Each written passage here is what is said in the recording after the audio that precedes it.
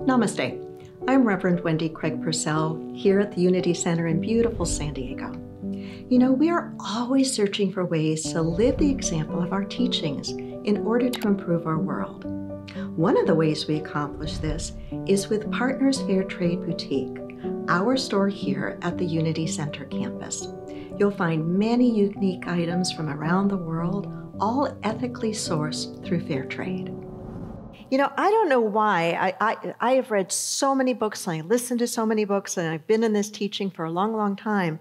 But this little book, The Power of Receiving by Amanda Owen, escaped me until just very, very recently. And maybe it's because I wasn't ready to receive it.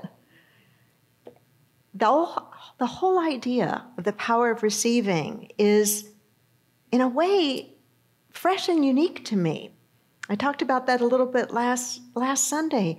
You know, most of us are grown up are taught it's better to give than to receive. If we've grown up in a church environment, we've probably heard the scripture verse, God loves a cheerful giver.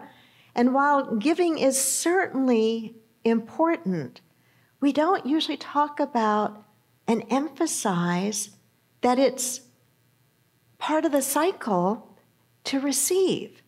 That if we're only giving, we will soon be what?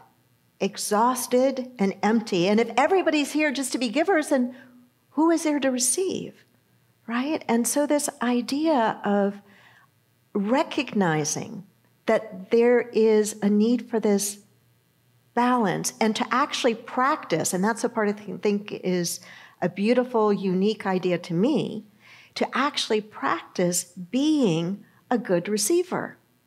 You know, we think about and we say things like, oh, that person's just a really good giver. They're really, really generous.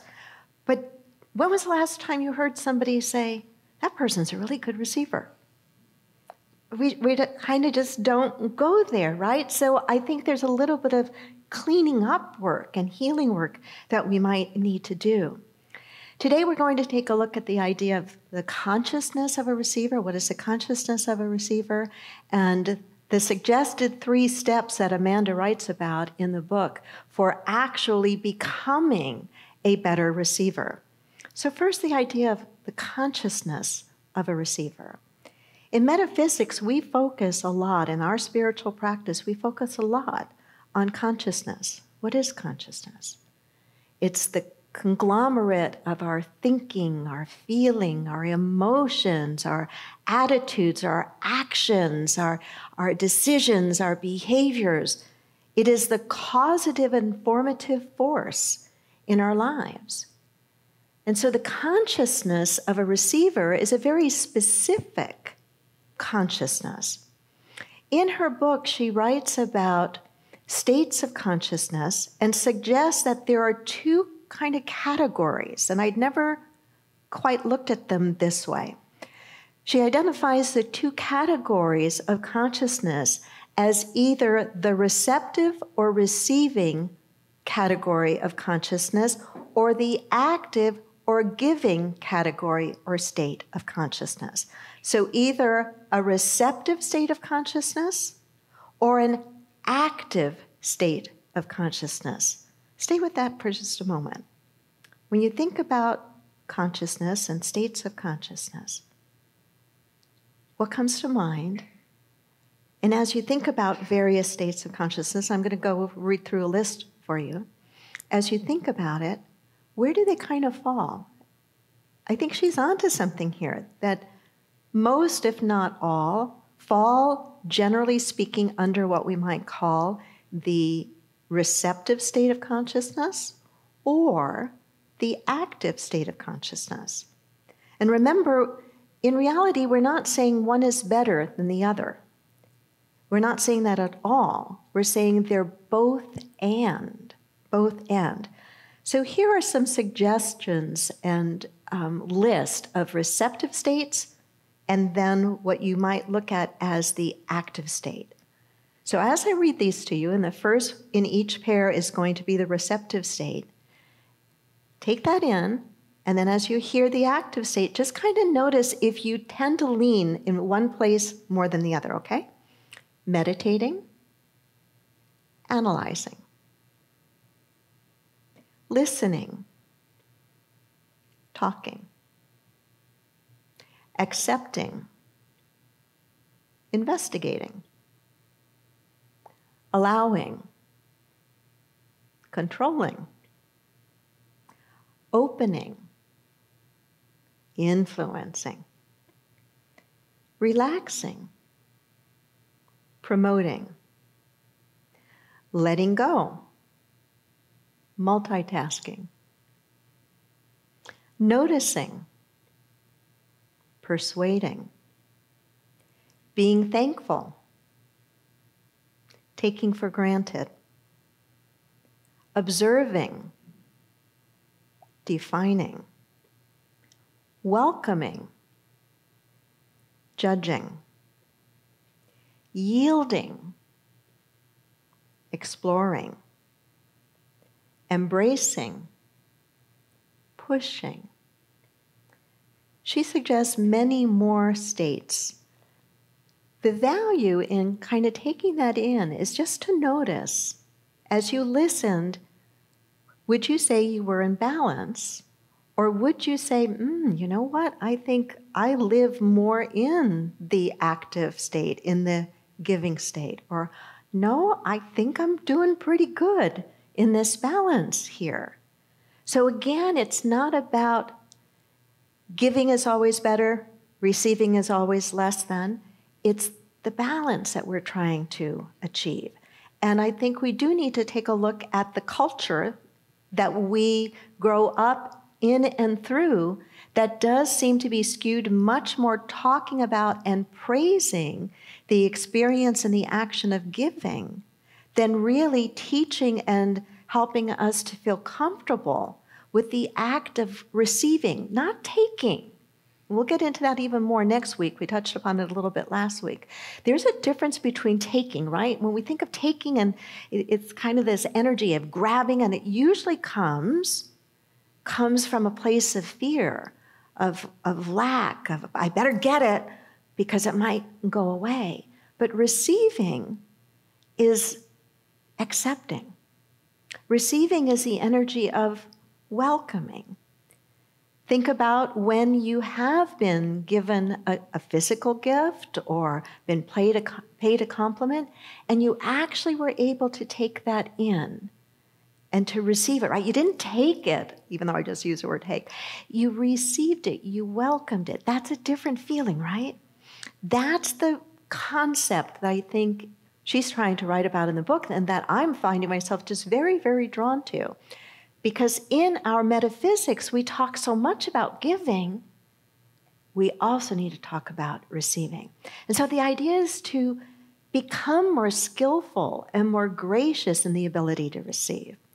And for some of us, what that also means is dealing with feelings of not being worthy, right? Well, I'm not worthy of that. If the giver, whether it's a person or a life, is giving to you, inherent in that act is the very equality of you being worthy of receiving whatever that is. That's reciprocity. That's reciprocity. So as you think about these states of giving and receiving, think about an area of your life where maybe you would benefit from practicing learning to be a better receiver. And maybe that area of your life is in your primary relationships. Maybe you give in your relationships and you don't receive. You don't leave time and space for yourself to receive what another gives. Or maybe it might be in your business part of your life, your work part of your life. But think of an area of your life where you kind of sense, I might do better if I could receive here more, if I could get more comfortable, if I could feel more worthy, if I could accept what life is trying to give to me. There's a scripture verse, it's your Father's good pleasure to give you the kingdom. Those are beautiful, inspiring words. It's your Father's good pleasure to give you the kingdom. But again, to experience the kingdom, we have to receive it.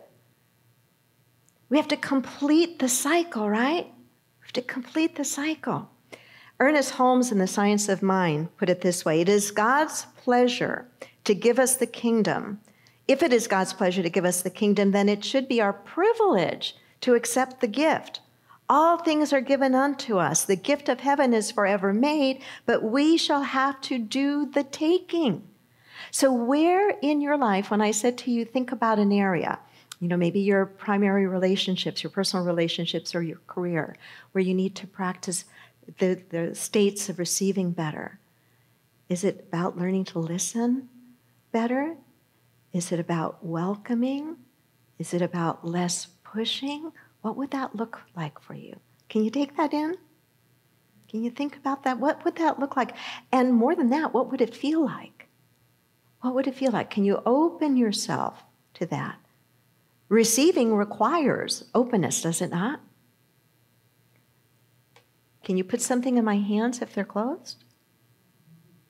No. If the cup is turned upside down, can it receive? No, it needs to be lifted up. Our hands need to be open. And so for us, it's that practice. And one of the best ways to practice is to notice when we're not doing it. To back into it that way, to notice when we're not doing it. This is why in the 3 steps, she begins with, of the 3 steps to developing more of a consciousness of a receiver, is we've got to get better at accepting something as simple as a compliment. To really notice how we are when somebody pays us a compliment.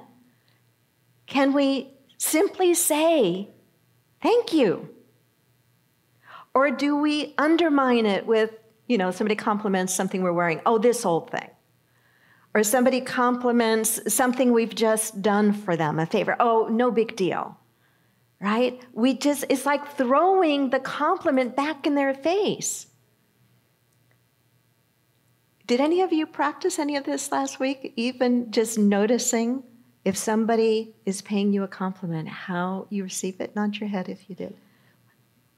I imagine that just the willingness to practice it brought some insights into yourself. Jimmer, I'm reminded of something I think that you shared with me a number of weeks ago. We were talking about accepting compliments, really, and I forget exactly how you worded it, but what's stuck with me is you said something like this: when somebody has paid me a compliment, like I've done a really good job singing something, and I don't necessarily feel like I have, that you said to me, my coach taught me to say, I'm glad you think so, thank you. And that stuck with it. It's like, okay, so somebody pays me a compliment, somebody pays you a compliment, and your practice from the way you've always been is like, oh, no, or to just push it away. To maybe be able to take it in by simply saying, I'm really glad you think so. Thank you. Doesn't that feel different than undermining it, right? Do you remember that conversation? It stuck with me. It stuck with me. So, we're talking about graciously receiving, whether it's a compliment or a favor or a gift or something, to just graciously receive it. The universe responds to how receptive we are. And in order for a giver to really be able to give and feel good about what they've given, the receiver needs to do their part. I had an experience this is Sunday, right? Yes, this is Sunday. Yes, you should know this is Sunday. So on Friday, we had the paramedics come to my house once again. Sorry, Mom. We had the paramedics come to my house once again. There was a false alarm, and so the paramedics and the fire department was there, and everything was all fine. But it's about the 5th or 6th time that this has happened in probably the last 6 months or so. And so I had this overwhelming need to give. And I needed my giving to really be received so I could feel like I really gave. So yesterday I swung by the fire department that's only 2 miles from my house. We're almost on a first name basis. They say, yes, we know your driveway. Got to drive up it. You're at 177, and they finish the numbers of my house. And I just had to express my gratitude to them. But if they had not been so gracious in receiving, I would have felt like I was giving something and it fell flat. But they received it with the same degree of joy that I had in being able to say thank you. Does that make sense what we're talking about here? That's the reciprocity. That's very different than grabbing and taking from a place of fear or lack, but just welcoming somebody else's gesture of goodwill or thanks. And if it takes some practice for us, well, then we have to practice it. And if it means that at first we're going to feel uncomfortable because we feel like, well, maybe I don't deserve it, can we reframe that and simply say, but maybe the universe is trying to help me understand that I do. Why is it coming into my life otherwise? And can I say thank you? Can I welcome it in, if only so the giver feels good? Does that make sense? Okay. So she spends quite a bit of time in saying that the learning how to accept compliments is really important. The second, and I'll mention it, I'm not going to dwell on it, but the second is a practice that you're all familiar with. And it's a practice of counting our blessings, of really being deliberate about that as a practice, of setting a little bit of time every single day to be thinking about and counting, articulating, naming some of our blessings. A great practice, if you really want to deepen and strengthen your receiving muscles, would be for the next 40 days. There's kind of some beautiful symbology with 40 in our scriptures. For the next 40 days, spend some time every single day writing down, not just thinking about, writing down 5 things you're grateful for. You don't have to write a book, but just 5 things. 5 things that you're grateful for every single day for the next 40 days. Jesus spent 40 days in the wilderness. The Israelites wandered through the desert and the wilderness for 40 years. It was 40 days before David stepped forward after the taunting of Goliath. Is the number 40 magical? Not really. But the idea of 40, as it's contained in both the Old Testament and the New Testament, is it's the idea of completion, of really getting something, really anchoring it in. And if you really want to put the practice on steroids, not just for 40 days and not just 5 things, but of those 5 things, pick one and hold that one thing in your mind and in your heart for 60 seconds. Every one of us has 60 seconds. Hold it in your mind and heart. Really feel it. Really think about it. And then the third, and I like how she words this because the words will grab your attention. So she says the first has to do with getting comfortable and good at receiving compliments. The second step to really getting better at being a good receiver is to make gratitude, counting your blessings, a practice. And the third, she says, is getting spiritually naked. Spiritually naked. What does that mean? Spiritually naked. It means to be authentic.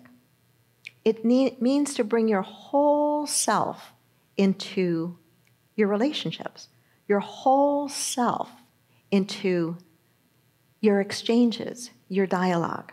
I was taken by a couple of examples, and I want to share just a few of them with you very quickly in the book. To be spiritually naked is to be self-revealing.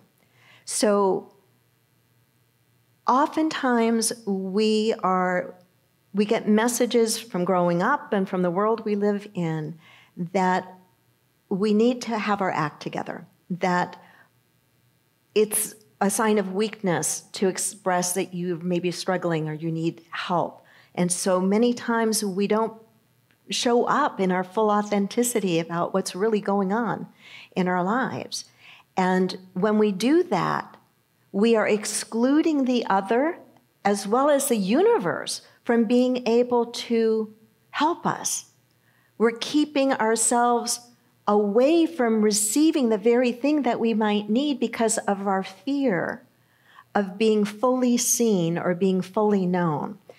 And so here are some examples that she gives. She says, when we do not reveal what we're experiencing in our life, when we do not reveal what we're experiencing, we don't give others a chance to be there for us or to give to us. And what so often happens is that the people in your life do not consider what you may be experiencing or feeling. And then she gives some very simple examples. See if you don't find yourself in some of these examples. So a friend says to you, how are you making out with your job search? The old you, the one who's not learning how to receive yet, the old you says, great. The friend concludes, gee, she seems to be doing just fine. I was just thinking of a company that would be a great fit for her, but I don't want to intrude on what seems to be working. She obviously has it handled. Daughter, Mom, some friends invited me to go out tonight. Will you watch the kids? Old you, sure. What time do you need me there? Daughter concludes, I'm glad Mom is always so available and obviously enjoys spending all her free time with my children. I was thinking of searching for a babysitter, but why should I bother when Mom loves watching the kids so much? This is a perfect situation. We're both getting our needs met. I'll share just one more. Acquaintance says, you're so independent. Do you prefer being single? Old you. I don't need anyone to complete me. I'm very satisfied with my life. Acquaintance concludes, I know someone who I think would really like her, but he's looking for a serious relationship, so I'm not going to mention it. She seems very content. Get the picture? I've really related to the concept that she was teaching here, that if we're not spiritually naked, so we're not spiritually naked when we're not being truthful, right? When we're trying to just put our very best out there, especially with the very people who probably love us and really care about us, right? And who want to help. But if they don't see where it is that we might need some help, where they might give so we can receive, then they just form a conclusion that probably isn't an accurate conclusion. So to be spiritually naked is to be self-revealing. It's to trust others enough to let them in, to allow yourself to be seen, and in being seen, to allow yourself to receive. So I hope you've enjoyed kind of listening in and exploring some of her ideas and some of the things that I've shared with you, and that you'll take this and make it your own. Make it your own. Just keep your radar, your mind aware as you go throughout just your normal life. When life is trying to give you something, whatever it is, how are you receiving it? Are you receiving it? And is there any room for improvement? God bless you. Namaste.